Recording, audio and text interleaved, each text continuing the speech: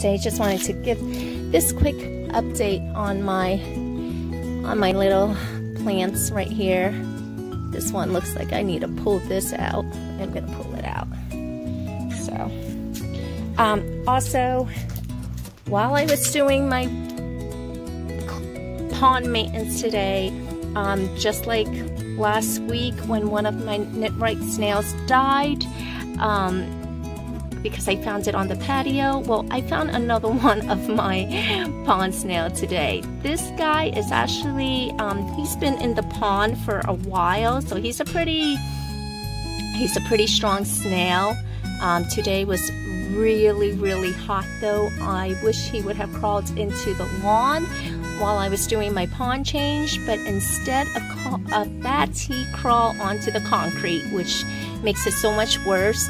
He does not smell, but I know it can take a few days before the odor comes if the snail is dead. Just to make sure though, I quarantine him. It looks like his trap door is a little bit open though, but I have, you know, heard stories about snails that have been like outside for hours, or like, you know, had escaped and was like dried for hours and they still managed to be alive. So I'm hoping, right now he's in this little bucket of water to be quarantined, and we shall see.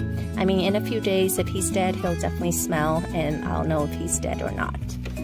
I decided to take my creeping Jenny out and bury it in my little garden plot, just for the fact that the creeping Jenny was kind of like going crazy and it was really hard to maintain. So you guys have seen where Oscar hangs out. Now I gotta go find Oscar. Oh, one other thing that I did want to mention was that, so that is another pot that my husband had made in college, and I just put it there for Oscar to hide in, because this is the area that he likes to like hang out in, so, you know, there's somewhere that he could hide. Usually he just like hangs out here in the vegetation. This is like my Asiatic lily. Or actually, this might be my Oriental lily. I can't remember. Right there's my little bonsai. So my snail is actually still alive. I know, because it moved and it's right now up against the bucket. So since it is alive, I am going to put it back into the pond.